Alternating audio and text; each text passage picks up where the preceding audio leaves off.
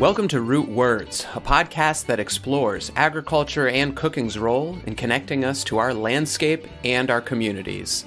I'm Stephen Abitel. Root Words is a collaboration between Vermont Farmers Food Center, Shrewsbury Agricultural Education and Arts Foundation, and many other community members. The project began in 2017 and was made possible by support from the National Endowment for the Humanities, as well as from this community. Throughout this podcast, you're going to be hearing stories from people around the Rutland County region in the heart of Vermont, a region rich in agriculture, family farms, a region that's a pastoral working landscape. These stories are going to be each little windows into what a regional food system really looks like on the community level. We're excited to introduce you to some passionate folks working with the land and with food and bringing communities together. So please pull up a chair and enjoy.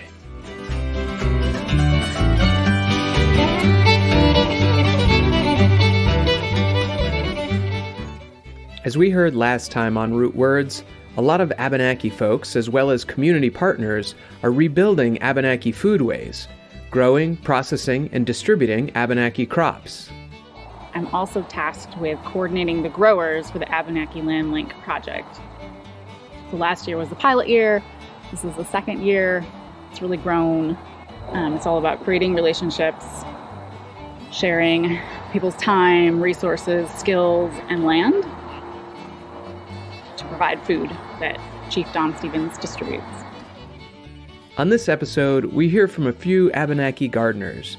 Chief Shirly Hook of the Koas Abenaki.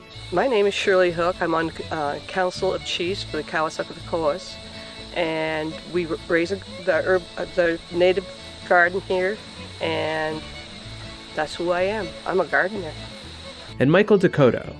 I'm a Nulhegan citizen, and on our tribal lands in Barton, we put in a tribal garden. And we put in the Three Sisters, mounds, beans, the corn, the squash. And later, we hear what it takes to get from garden to plate, while we connect with Roland Bluto. My name is Roland Bluto. I'm a Nulhegan citizen from the Northeast Kingdom, even though I live here in Milton. And Joe Bossen. My name's Joe Bossen, and I'm the founder and president of Vermont Bean Crafters, originally out of Borman Hill Farm in West Rutland, and currently out of Cloudwater Farm in Warren, Vermont. I met Chief Shirly Hook in early September of 2020 to learn about her work tending the Abenaki Tribal Garden in West Braintree, Vermont. She's one of the warmest and most inspired folks I've spoken with on this project, and I'm not just saying that because she topped her day off with homemade chocolate cake on her front porch. I'd call her a total boss, but she's not a boss, she's a chief. Chief Shirly tends a wide variety of indigenous cultivars in the tribal garden. She uses the garden as a space to educate children about gardening and Abenaki culture, and as a way to feed and engage with elders. The tribal garden the seeds are, most of them are Abenaki, and they have been found or gifted back to the community, and that's what we're raising in our garden. Most of it is beans, dried beans. We have the Kawasaki corn, the sunflowers that go about 10 to 14 feet tall, squash and pumpkins, and I guess that's about it. Sometimes I raise gourds, but they didn't do well this year. I don't know, I think everybody deep down likes to plant flowers or plant something, and just to see it grow and it makes you feel good, and you pass it on to members of the community, give them plants so they can grow some and smile when they go in the garden. Well, we're in like Newberry in this area and in the central part, more or less. If you look at a map, the Missisquoi is way up northern part, Swanton area. Now Hegan is in I guess you'd call it Menford-Magog area, and Elnew's down in the southern part, and then we're here in Orange County and in Newberry area, and yeah, there's a lot of history. There's a lot of history, and most people don't know what it is. So if we can teach the children the right stuff in school, it'd be fantastic. I'm waiting for that. I think it's going to happen too. I just hope that more children can get involved in the programs that are around, so they can learn how to garden. And I know one of the little girls that's a citizen of the tribe, she's still gardening even though we couldn't meet up because of the virus. And she grew a lot of stuff for her parents' garden. I find that the Jacob's cattle bean really does well, and the corn does really well. You got to get a lot of it because it's only this big, but it tastes good, and we use it for chowders and stuff like that too. And so, but it's cool, and we can make cornmeal out of it too. But they seem to be very hardy for this climate. I don't put any pesticides, no nothing. We just put cow manure on it and make sure it's, the cows, it's regular cow manure, it's not that liquefied stuff. Mudu, we use a lot of that. And no, we pick the bugs off the potatoes and the lava. I mean, there's a lot of picking. You might have to do it 2 or 3 times a day sometimes. But we don't put nothing on it because I don't believe in it. Bad for the Mother Earth. The skunk beans are on the teepees, and they are going to take another couple weeks before we can pick them. And we pick them, and then we shuck them out, and we use them as dry beans, not like string beans. And then we got like 5 different kinds of beans, Abenaki beans. I pulled a lot of them because they're already dry. And Cherokee tomatoes we have. And then the Koas corn is down there. Look how tall that is. It's not very tall. It's very short. The first time I grew it, I didn't realize it was supposed to be really short, and I thought I did something wrong. Come to find out, I wasn't wrong. It was just short. And then the Jerusalem artichokes are those. I don't know if you've ever had them before, but you can roast them or eat them raw or boil them, and they taste better roasted with onions. They're very good. And that's our potato field. But I think that's the extent of it. The pumpkins and squash, and we've got a lot of squash. So, and then I had tobacco down there, but I harvested it already. And we got a lot of different vegetables we've been giving away to a lot of the elders and whoever needs them or wants them. So hopefully we can continue doing this. But it's very spiritual as far as the gardens, and you can get yourself lost in the garden. But I really love it. It's so much fun, and I grow all the plants, all the tomatoes, cabbage, and I gave over 200 plants away this spring, and we had, I think, 38 tomato plants there, and in the other garden, the cabin garden, we got 61, I think it was. And then, of course, the cabbage, the broccoli, everything we grew. And I do have a little greenhouse, so I'm going to have to add on to it, I think. But everybody's got their list and what they want me to grow for them. I just love to see things grow. It's just fun. I love it. My grandmother always said there was one child that was taken from the family, and they sterilized them. And in the letter, there was 2 children that they did it to. They took them down to Brandon, and that's when the eugenics was going on. They wrote to my grandfather, and he couldn't get back to Vermont fast enough to kind of go get them. And they did that for years and years. And the weirdest part was the governor that signed it was from our town. Yeah, pretty sad, but it happened, I guess. Now it needs to be righted around where people actually know about it. Most people don't. They look at you like, what? They knew it happened in the West, but they didn't realize it was here. The children don't learn it in school, but they will be learning, I think, eventually, hopefully in the very near future, the true history of the Abenaki. And if we can keep that going and teach the kids about that we did have certain seeds that we have gifted back or whatever, it's important because we have been existing here for centuries and centuries. And even grown-ups don't know that. A lot of them don't. They can't even pronounce the word. So it's like, we just got to get the word out there and show them that we're still here. I think it's really important for anybody that wanted to learn. And that's what part of the thing that we're trying to do down to the gardens. We have a shed down there now. It's called the Learning Shed, and we're going to start little classes for teaching kids how to raise seeds and plant them and take care of them and then harvest them. And this past year has been really terrible because of the pandemic and stuff, so we weren't able to meet up like we normally did. But we delivered dirt, potting soil, the little greenhouses that they have at the store to start, the little starter plugs that you start. And they have that, and the seeds, of course, and anything they needed for raising the seeds or the seedlings. We dropped it off at each of the people's houses so that the kids can continue growing their seeds. And then we'll teach people how to harvest them and what to do, like squash. Some of them, if they're winter squash, they'll last quite a while. My parents used to put them underneath the beds upstairs at my grandmother's house, and they'd stay good right up until spring. We had them, and every year my mother used to save the seeds.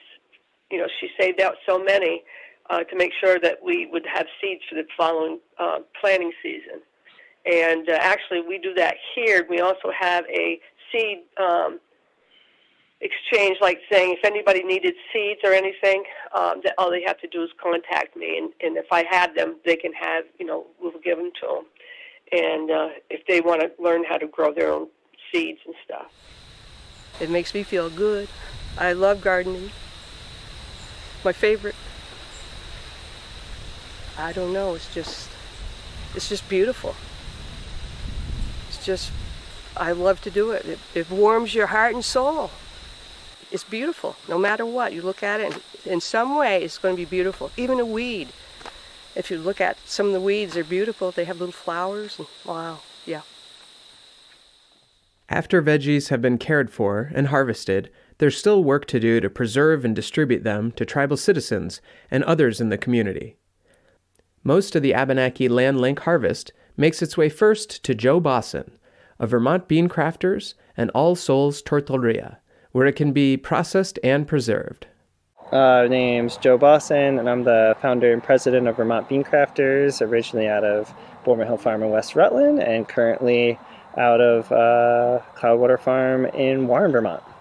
Yeah, one of a lot of, the constituent pieces of it, and we basically just trying to be useful in whatever capacity we can be. And so last year that meant providing licensed kitchen space to be processing the squash, peeling, scooping, dicing, freezing, and then this year, now that we have some land access, we also grew some callus Abenaki flint corn and some skunk beans, experimented with different trellising for doing whole beans at scale in the Northeast, and kind of on our learning curve with that. But yeah, just trying to basically bulk up the scale at which some of these things are happening, both for the food sovereignty and like feeding of the tribe, but then also in conversation with Chief Don about taking some of those traditional crops and creating a product line for them that would be, branded under the tribal insignia, and they would then have one more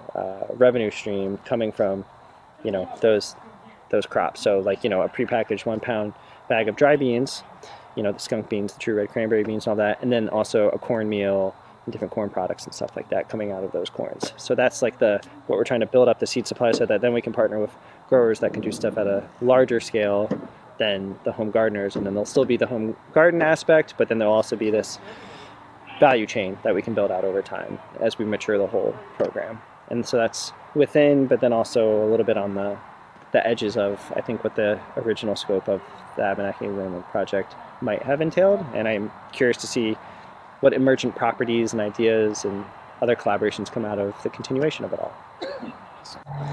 All about feeding folks in general, and so just it's kind of an extension of that, and then an element of why we wanted to do the growing this year, our first year of having tenure on our own farm, is that idea of just exploring being in right relationship with the land, and just like very plainly sitting with the idea that there's all these systems that however hard fought these opportunities are for us to be landed at this point in our lives, it's that much harder for many other people to get that same land tenure. So we want to take that privilege and use it to help be in service of folks that maybe have been disenfranchised from land access, either in the present tense or in past tenses.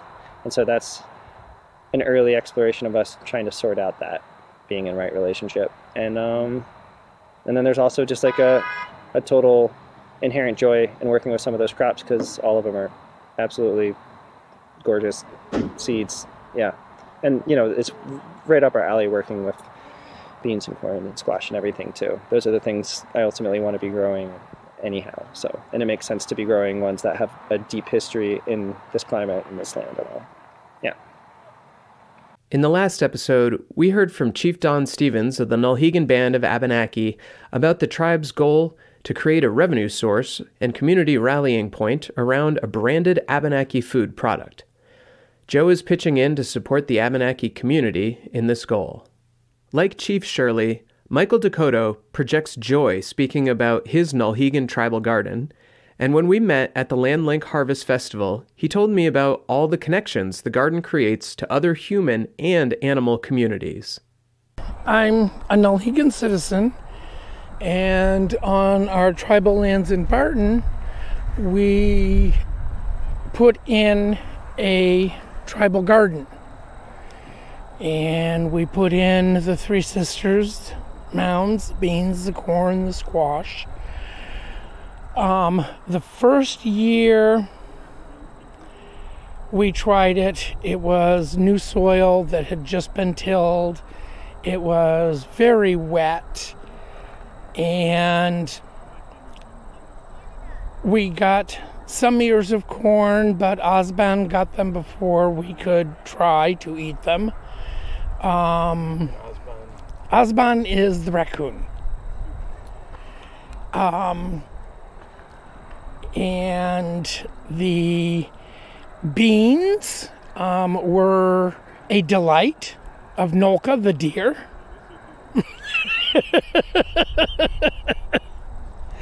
And we did manage to get some squash before Awasos came, the bear.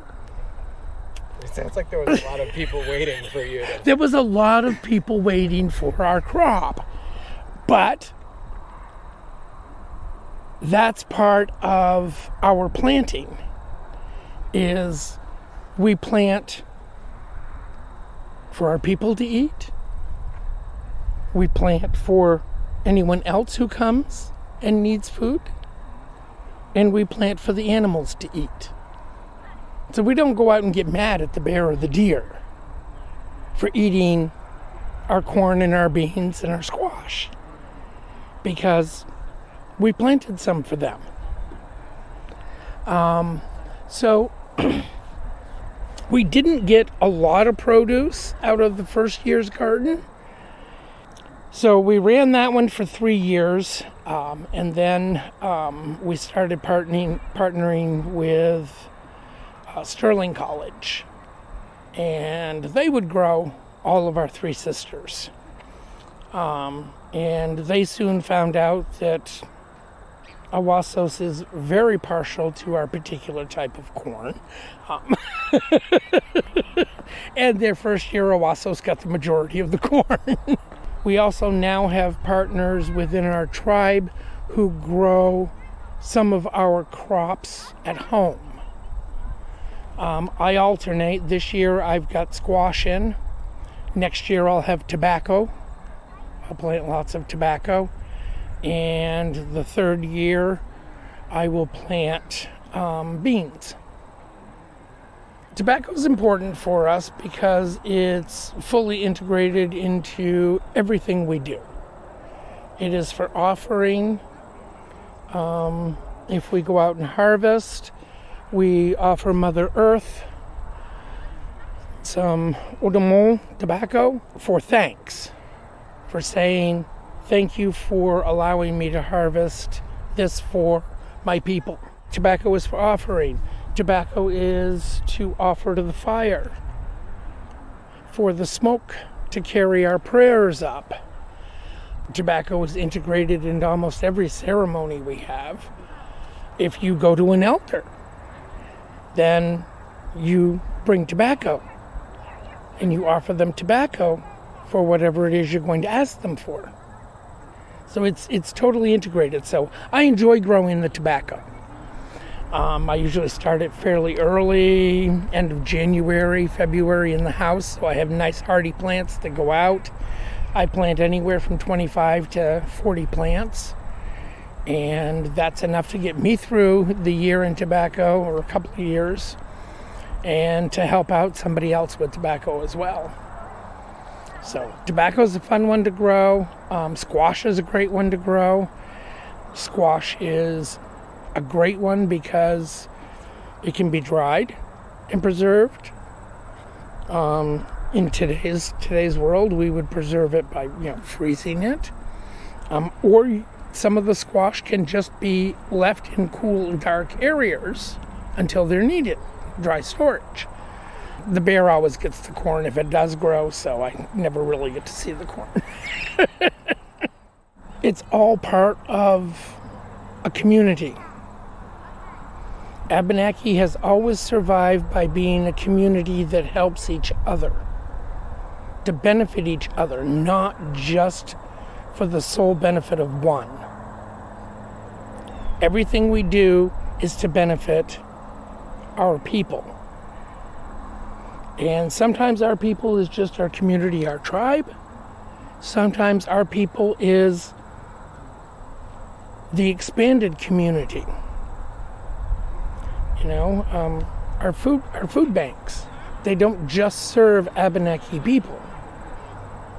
We use that food to help other people in the community. It's all about community, working together for the benefit of all. Because we're stewards.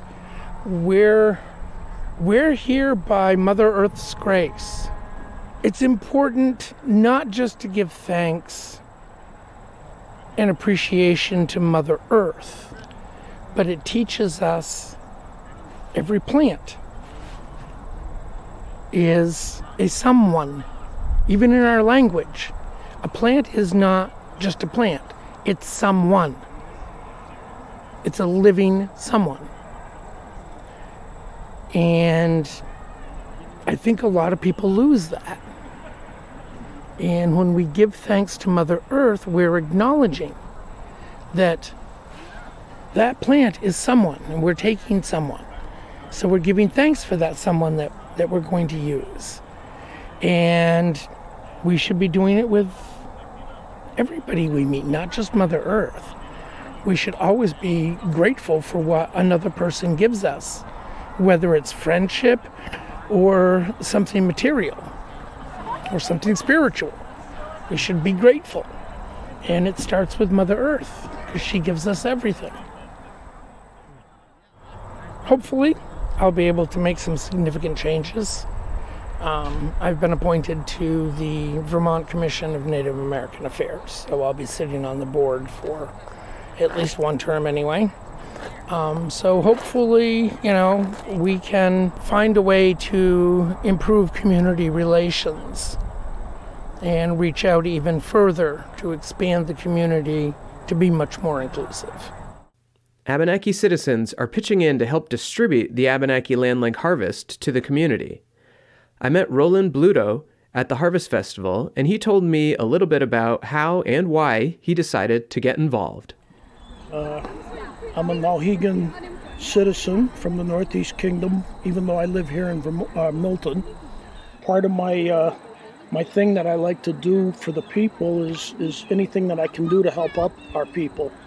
I'm retired, so that gives me a lot of free time to spare it down out on things, especially this food program that we're involved with you people.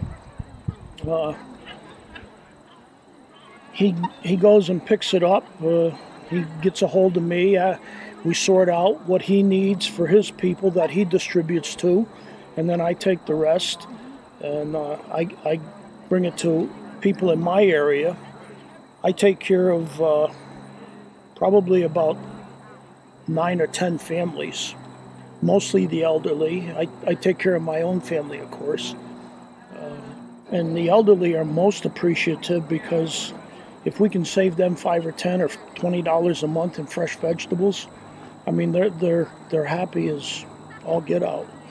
So every week when he picks up the vegetables, he calls me up. He says, "Come on down," and I go down and we sort it out. That means there's several bags of all kinds of stuff, radishes and lettuce and herbs and peppers and potatoes. We're getting potatoes now, carrots. Yeah, it's a good program, and so many people are benefiting from it. All the food that I go to is for the people in our tribe.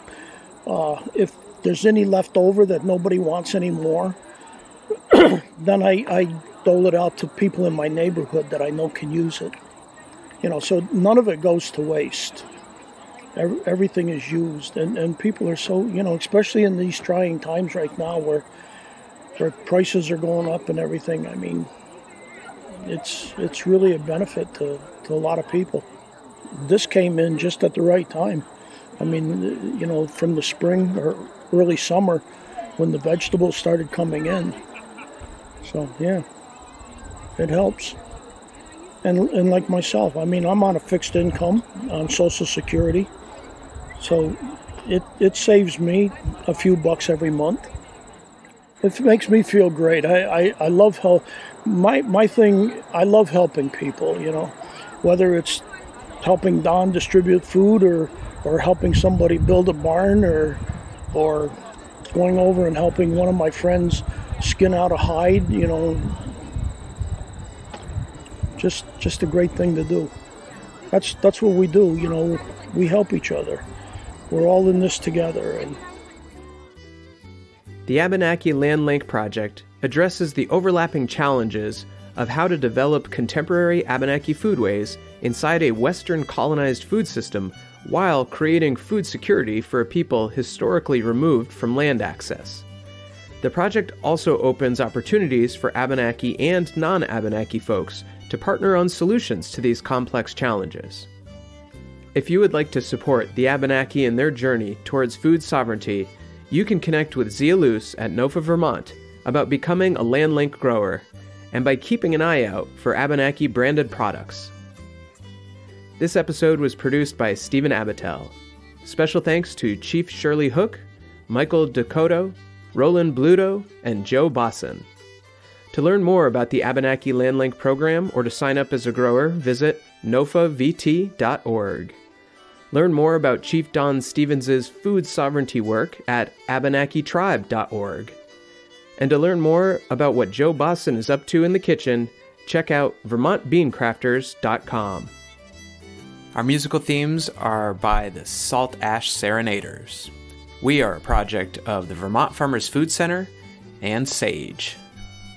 Thank you all for listening and for being a part of our local food system. We'll catch you next time on Root Words.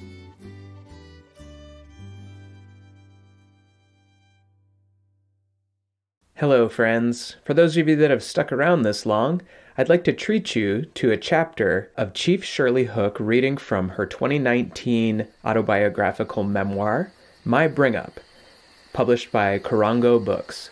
Please enjoy. The planting and harvesting of our food. This time of year, the smell of spring is in the air. Everywhere you look is a rebirth of sorts. The sounds of the birds' songs fill this still air with a magic for living. This brings back a lot of memories of the 50s and 60s when we were probably about 6 and 7. My sister and I would take a bushel basket and head for the fields to dig dandelion greens. When the basket was filled, we headed back to the water house and cleaned them. It took some patience to get all the dried grass and field soil off in them. We would help Mother put the greens in glass canning jars and put it through the pressure cooker. It seemed like hours that we waited over the old high chair. The pressure cookers were different than the ones we have today. There was a gauge on them, and you had to get the greens to a certain pressure and then lower the heat, but make sure it maintained the pressure for a given amount of time. I remember sitting there for hours watching the gauge and just waiting to be outside.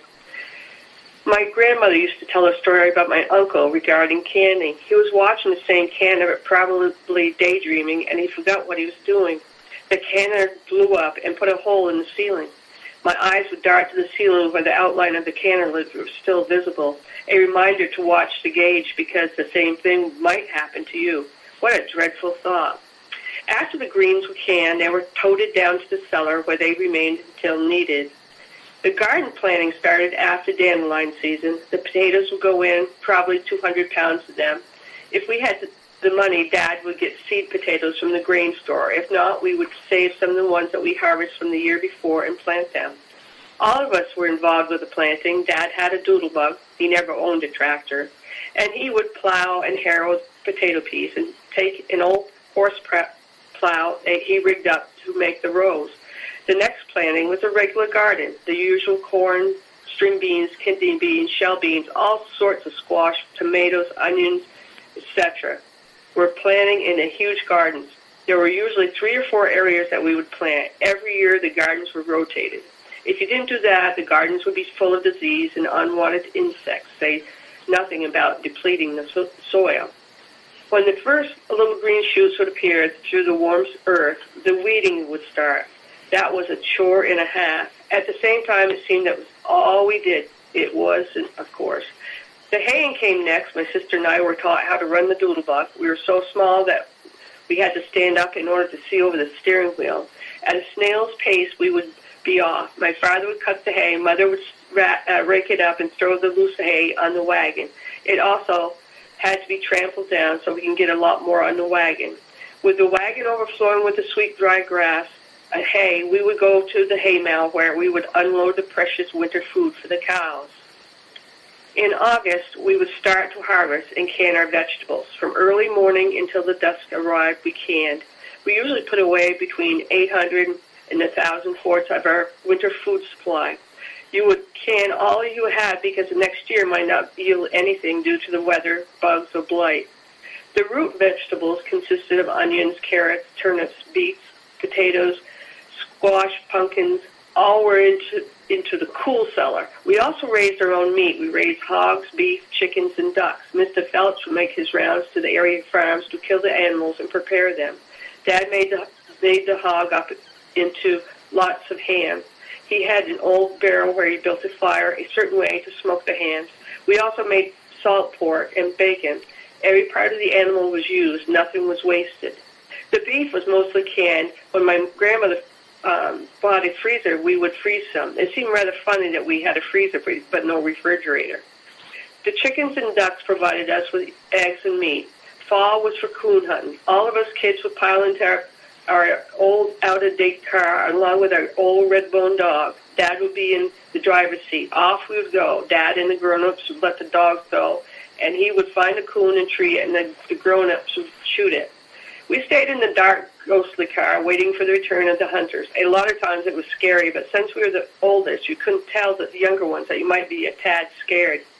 One night we were staring out into the night when someone came to the window and started knocking on the window. We had no idea who it was at that time, for we were miles from anyone or any place. We rolled the windows down a bit, letting the stale hot air out. The short, fat little man had a funny hat on and a uniform on. Dang, if he didn't have a badge on. We were taught not to talk to strangers, much less roll the window down. His badge gleamed in the light of his flashlight. He also had a gun at his side, said nothing about the other people, that person that was with him. He asked what our names were. Do we dare to tell him or not? Where is Dad when you need him? My brother spoke up and said, my dad's out catching coons. He's coon hunting. Badge man said, I don't think so. He's out shooting deer, isn't he? We all replied at once, no, Dad and our dog are out catching coons. The conversation went on for a while. There was no way that we were going to convince them that Dad was shooting deer. Finally, shots were fired. Yelps, barks, and whining from the dog were coming from over by the tree line. The badge man ran as fast as his little legs could carry him to arrest whoever it was deer jacking. But he had wasted his time tonight because he was after the wrong man. The one that reported our dad was a true jacker. We did get a number of coons that night for the freezer. Coon was a big part of our meals back then. They weren't as sickly as they are now. Mom would cook them in vinegar to tenderize them. They had a lot of fat on them, and Mother made sure that the fat was all taken off. We also ate woodchuck, rabbits, and other wild game. Deer hunting was in November. Nearly every family in the hills would get their license and head to their favorite hunting area. Sometimes the family would get a deer. After they harvested it, they hung it upside down for a while to tenderize it. Then it was cut up and usually canned. We learned how to survive in very little. I am glad I was brought up that way. We learned how to make do with what we had. There were only a few years in my life that I haven't raised a garden. In 2010, we canned or froze over 400 quarts of vegetables, 400 pounds of potatoes, a bushel of onions, many different types of squash, pumpkins, etc. were put into the cool storage. Doug harvested the deer and an elk. The meat was canned and frozen. The fish were caught and were frozen. We purchased 40 pounds of fresh chicken. That was put away. We only go to grocery store for very little.